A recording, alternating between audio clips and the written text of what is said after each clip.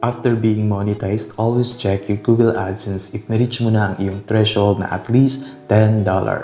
Pag na-reach mo na yan, automatic, papadalhan ka na ni Google ng PIN. It takes 2 to 4 weeks daw bago dumating, pero dahil sa sitwasyon natin ngayon sa buong mundo, malabo ito, kaya minsan umaabot ng 3 hanggang 4 na buwan bago dumating. Ang pinaka-worst, 5 buwan o 6 na buwan, wala pa rin ang PIN.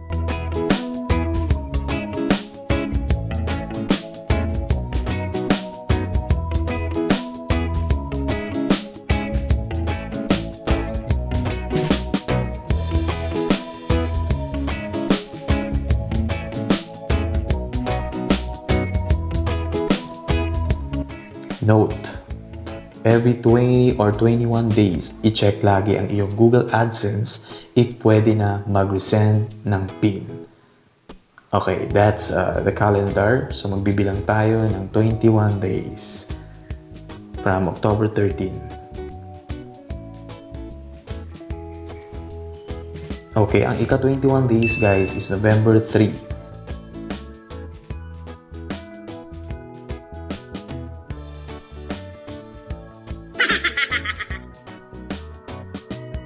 So first resend, November 4, 2020. So bibilang ulit tayo ng 21 days guys.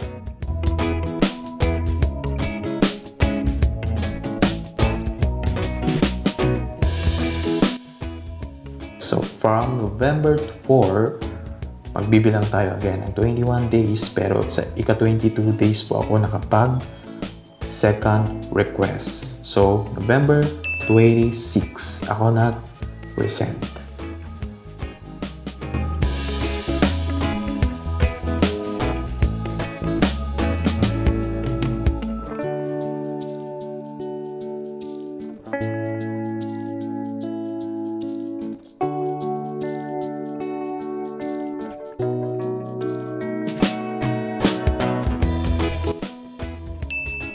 Second resend PIN done.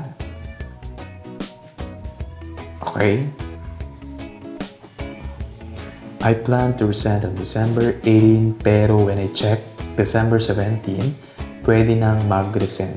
Kaya nag-resend ako noong December 17. So that day, December 17, 2020, I tried na mag-manual verification. Kasi ika-third request or ika-third resend ko na ng PIN. Pero mali, hindi ka pa makakapag-manual verification within the day of your third resend ng PIN. Balikan mo siya kinabukasan. So December 18, 2020, I tried again mag-manual verification. So, and this is what happened. Okay? Punta ka sa 3 dot na yan. So, help. Click help. After click help, eto na siya. Magpapakita ito mga due to COVID-19, your PIN may be delayed. We apologize for any inconvenience that this may cause and appreciate your patience. Siguro yun. So, let's, this one, click PIN troubleshooter. May question tayo dito na dapat answeran. So, first question, kung na-reach mo na ba yung threshold na $10? So, syempre, ang answer natin is yes. Okay, next question tayo, guys. Second question, na-receive mo na daw ba ang iyong PIN? So, answer, no. Third question, nakapag-request ka na daw ba ng replacement PIN ng 3 beses? So, answer is yes. Kahapon, December 17 tayo nag-third request. So, yes. After that, guys, may magpapakita dyan na contact us. So, hanapin sa baba ang contact us.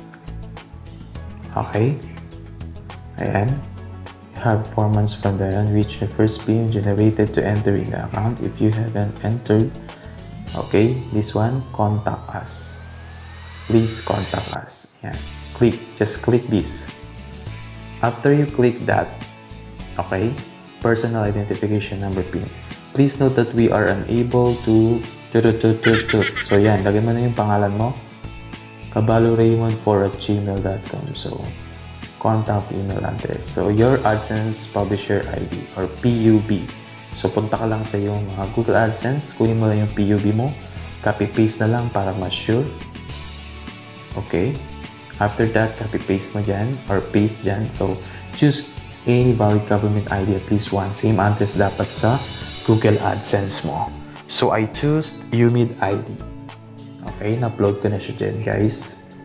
Yes, click the choose file, guys. Okay, then submit.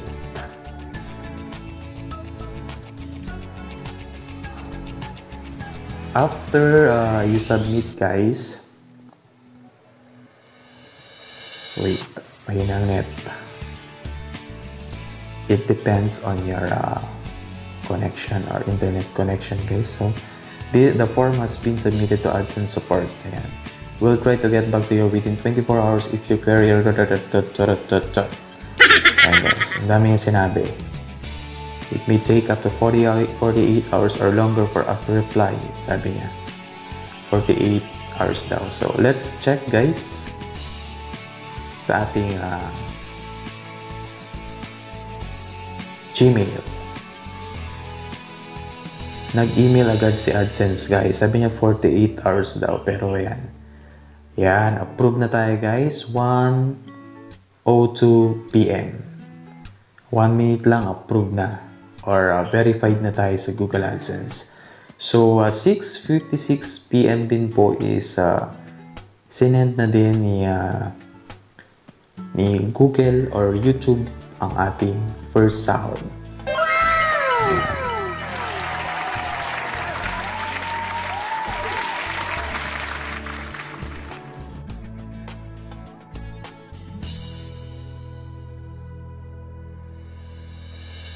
September 18, 2020 na monetize, December 18, 2020 first sahod. So, 3 months din ang inabot.